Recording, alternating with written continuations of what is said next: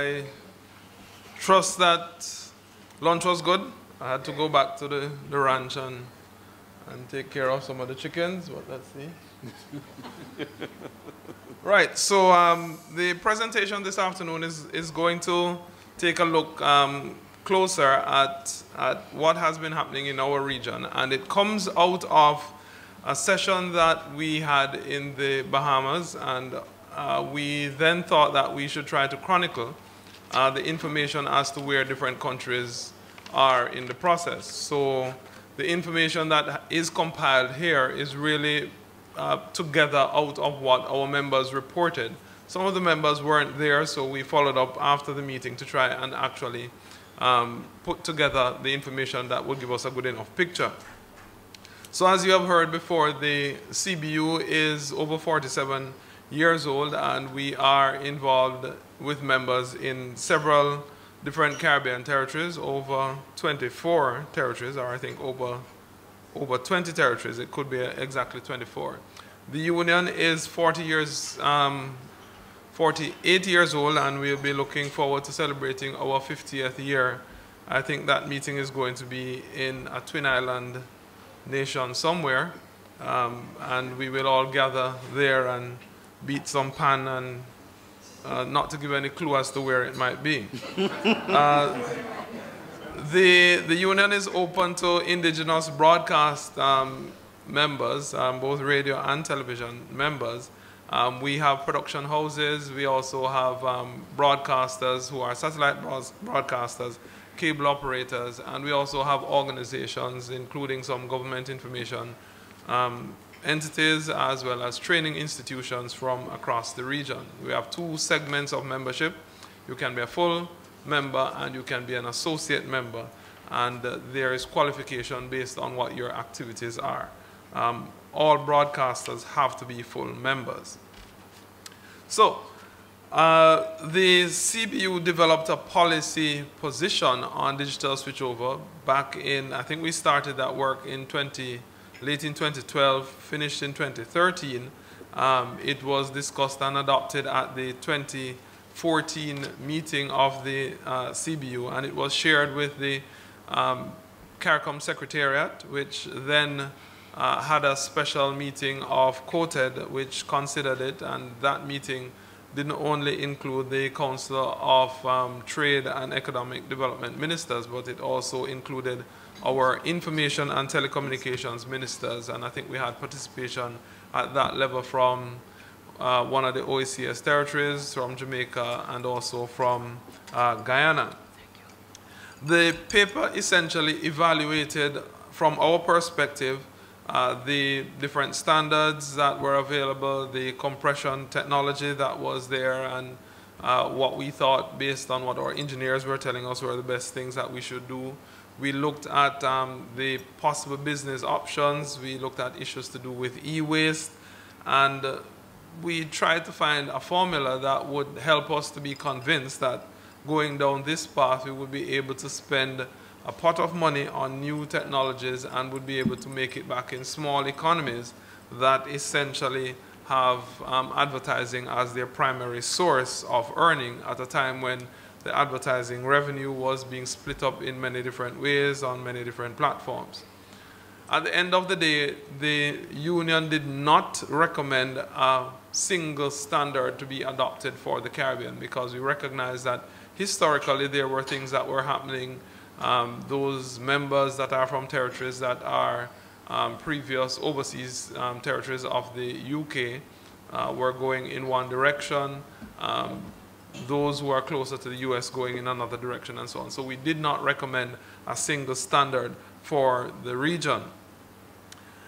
At the CBU's 2017 meeting, which was just completed in the Bahamas in August, there was a significant concern expressed in all our deliberations about what really is the economic model, what is the business model for our entities going forward. There's everything that appears to be in train to embrace the new technologies, to make sure that broadband works, to provide a space for cable to be able to maximize their survival, for the newer technologies in mobile to have space, all of that seemed to have been chipping away at what it is that the indigenous broadcasters were doing, and we had to be, as we say in Jamaica, smalling up ourselves to ensure that the new players could come into the space.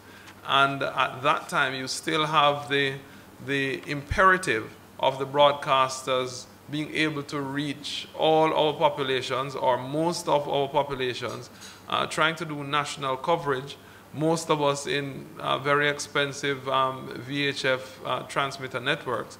So what is the new business model that we would adopt that would allow us to have a declining set of advertising resources coming our way, not having other services being expanded for us in our stream of activities, but to be able to find the funds to transition and to survive as we continued. So our businesses were discussed in the Bahamas, and we were very concerned that decisions needed to be taken that would lead to an equitable reorganization of the media ecosystem that would see us surviving, because at the end of the day, you do need to have that public broadcaster, whether it is privately owned or not, but public in terms of its mandate, that is going to be there and able to ensure that the interest of the public in terms of receiving credible, reliable information is the main driver in what it is that we do. So we had the survey to look at where things were, and I'm going to take you through where the different countries are, and this is the information that was presented, so there might be representatives from different countries here who could assist us further in terms of information that they can share to either update the information that is gathered here. Anguilla, one of the British overseas territories that is a member, Anguilla has no free-to-air broadcaster. They really serve the television market entirely as a cable endeavor and some direct-to-home systems. But there is not 100% penetration. So you do have people who are on the dark side of even the analog divide, even as we are talking about going forward in a digital space. And the recent hurricane, as you will see in all the territories that were affected by it, the recent hurricane brought home to a lot of people how much they were vulnerable because they could not see what had happened in other sections of their country, because up to this point, many of them still have not had a return of subscriber cable television services to them that would allow them to get some form of information, and there is no broadcaster. In most of these territories, they can be served by one transmitter and not even a high-powered transmitter. So it would have been relatively easy given help that was being received. And we got help for some of them from the Canadian Broadcasting Corporation and so on.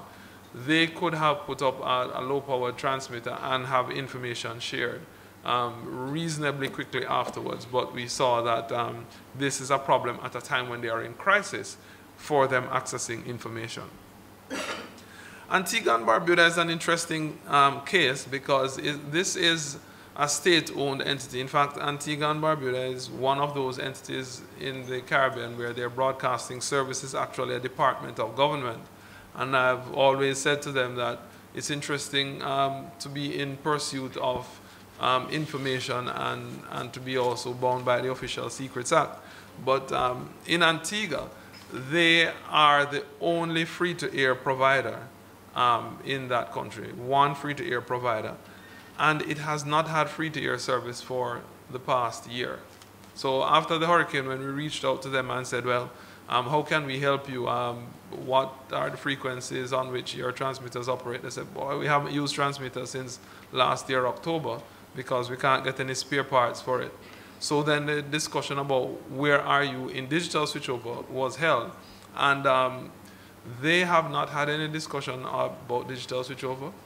The sector has not discussed it. They have not had any policy position put forward on it. The broadcasters are planning and hoping that they will get a transmitter sometime in 2018. and they have decided without consultation with anyone else that they are going to adopt the American standard.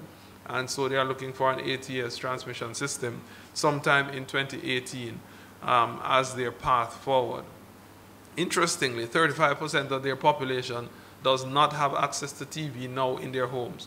They only have access when they go somewhere else or if they visit their neighbor who has it. So again, we take a lot for granted in terms of how we think through these things when we have the discussions, but there are many individuals who on a day-to-day basis know they don't have access to the type of information that we have in this digital world. For the Dutch Caribbean territories, Aruba, Bonaire, and Curacao, they have free-to-air entities, 2 in Aruba, 1 in Bonaire, and 4 in Curacao. None of those at the moment is digital. None of them has made a decision about where they will go. The telecommunications operator there operates its cable services in DVB-T, whatever their technical standard is, but it's the European standard. And the broadcasters are just doing their thing, upgrading their equipment to HD, delivering services to the cable operator. And interestingly, in the Dutch territories, they are all linked to a telecommunications operator. So the funding of their development is as a result of what the telecoms provider allows, because their advertising model has not generated sufficient advertising to allow them to replace equipment at a level that would fund them and sustain them. So it's at the behest of what the telecoms do for them. The Bahamas is an interesting case because the Bahamas has introduced ATSC 1.0, not just in terms of its broadcast, but it also has gone high definition in all of its production services. And it introduced ATSC 1.0 a few years ago, back in 2012. They have been working well, but this is only on the main island. The family islands still do not have any other service other than the analog service. And I think they have 17 islands that are occupied. Only one of them has that. Their transition, they indicated, was smooth. It was funded by government. It couldn't have been funded out of their advertising budget. They are government owned. It was funded from that. So right now they do dual transmission because they do ATSC on the main island, and then elsewhere they do analog services. In terms of Barbados, in Barbados, again, there is an interesting dynamic there, because there's one free-to-air entity. It's owned by the government, and up to a few years ago, the government also owned the only cable operation there, and an MMDS service, a wireless cable service. I think since then they have granted licenses for cables, so I think there are now 3 cable operators operating there. But there has been no discussion and no decision reported on where Barbados is going in terms of choice of standard and date and time for them to seek to move their free-to-air broadcast service into a digital space. Bermuda has one free-to-air television station, and since May of this year, it has been operating in the ATSC 1.0 standard, and it's doing so using UHF frequencies. The decision was driven entirely by the private sector. They took the decisions as to where they intended to go. They have not had any difficulty from the authorities saying you can't do this, but they have not also had anything from the authorities saying that we are thinking you should do that. So they are simply proceeding along what lines they believe should be the things that they do. There is no policy that has been articulated, and there is no timeline that has been set for them to complete it. The British Virgin Islands, another of those overseas territories, British overseas territories, total cable market, no decision on digital. In fact, when we spoke in the Bahamas, the representative there said that there has not been a discussion he has recalled in his last 10 to 15 years about anything to do with that. And again, we saw when they, on September 5, when they had the hurricane hit, they were totally decimated and had nothing for television. Still don't have any television services there except for people who have gotten satellite dishes up. Essentially, they download applications and try to watch overseas services because their internet service is back. But totally in the dark as far as indigenous television production is concerned. In Belize, there are 2 free-to-air broadcasters, but there has been no discussion on digital switchover, no timeline set, nothing happening there. So the Cayman Islands, not very different. 1 free-to-air broadcaster, but no discussions on digital switchover. It's a strong cable market, however, and so there's a local cable channel that is providing local content on cable, but no interest really in talking about DSO. For Dominica, Dominica was one of those territories that was hard hit by the recent set of hurricanes that devastated a number of territories. And before that, reports of no discussion at all and no decision about digital switchover in Dominica. And Dominica, I believe, does not have a free-to-air broadcaster. They have had a few local cable channels that have been operated there on cable platforms. So again, Dominica would be counted in the set of entities that have not had any decisions there. In Cuba, and I got my alphabet mixed up in terms of my slides here because I went to Dominica and then going back to Cuba. But in Cuba, there's 1 central free-to-air broadcaster and there are over 20 substations that they operate, is what our representative from Cuba reported. They are adopting the Chinese standard and it's being provided to them as a grant. So they will not have a difficulty at all. In Grenada, the 2 free-to-air broadcasters in Grenada have had no discussion at all about digital switchover or an analog switch-off date. They have some high definition and some standard definition equipment in production services that they use, but in terms of the transmission, there is nothing that has been determined there. Guyana, very interesting all the time. Population of just over 750,000 people. 20 free-to-air broadcast television stations in Guyana serving that population of less than 1 million. Extensive discussions have been reported in Guyana. In fact, one of our board members is from Guyana and said that the consultations have been intensive in the last 12 months, but there's no decision on a standard. And although they have not decided on a standard, they have not had a roadmap, they have not had anything to say where the technical things are going, they have set 2020 as the date for their digital switchover. Haiti, 3 national broadcasters in Haiti, many regional broadcasters there. There's at least 1 DVB-T2 regional broadcaster who is expanding in Haiti, and that seems to be what is driving others to get into the television business, the digital television business, with DVB-T2 as a standard that they are using. For Jamaica, I think that we had information from Carleen earlier today, which I will not contradict. I was trying to find something to contradict. It's not often that we agree. You know? I even found it hard to have the word come out. I was thinking of another word, but yes. But we have had extensive discussions in Jamaica. I think our relationship has gotten better since Carleen and I have been speaking more than Cordell and I, right? Yeah. Yes, but we have had extensive consultations in Jamaica, and we know where we are, and we do urge that we need to get to that point where we make our decisions about the critical timelines that we have to implement now. I think the time has come. I think we have talked a lot. We have gone through many permutations of the challenges. I think that ATSC 3.0 is here. I think we had a technical committee recommendation of 2.0. We have gone past that. I think we have agreed now that the 3.0 standard And I was happy to hear both the ATSC and the DVB representatives concur that they are essentially able to do the same thing, save and except some things that bits and bytes that the technical people will talk about in the background.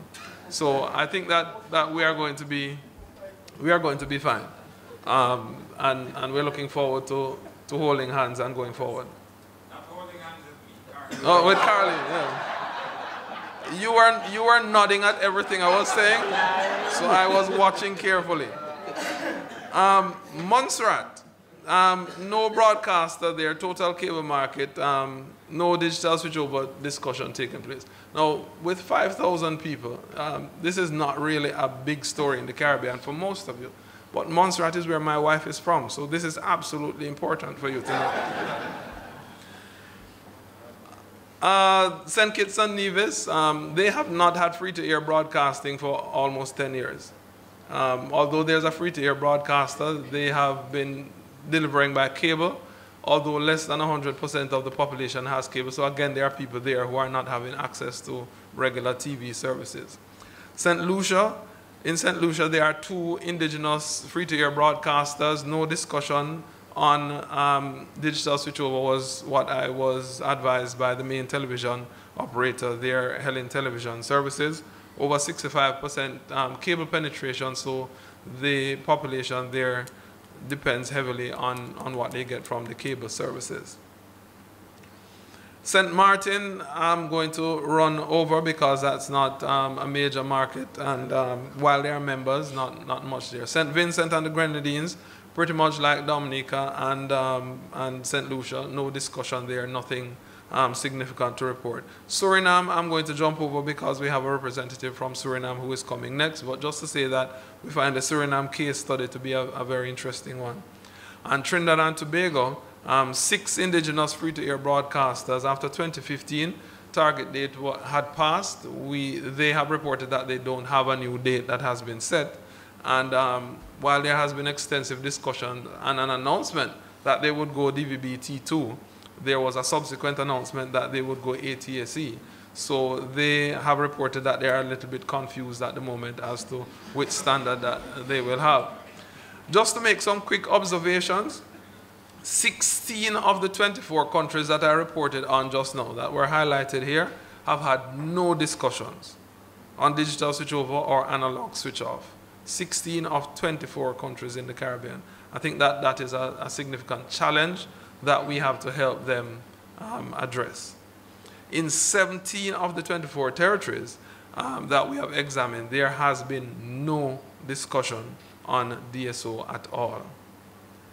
Broadcasters have mostly made steps forward on the basis of what obtains in their market that is important. And the 2 critical things to note here are that the broadcasters that have moved forward either have had a grant, in the case of Cuba, they have had telecoms to determine where they go as their main funding source, or they have been government owned, as in the case of the Bahamas. Those are the models. The one exception is what happened in Bermuda. Bermuda had private sector fund its transition, but remember that Bermuda has the 4th highest per capita income in the world, including a per capita income that is more than 3 times the per capita income of the United States of America. So for the rest of us who are not in Bermuda's position and we are private sector media, you know that we are going to have the challenge as to how we fund this. So from the CBU standpoint, we are encouraging our policymakers and our regulators that the time has come for us now to set some clear things in place. Let us decide on our standards. Let us decide on our format going forward. Let us set the switch-off date when we start the process and the analog switch-off date when we close the process, because we are also now running out of analog equipment in our networks. And we need those decisions to help us to go forward. Thank you.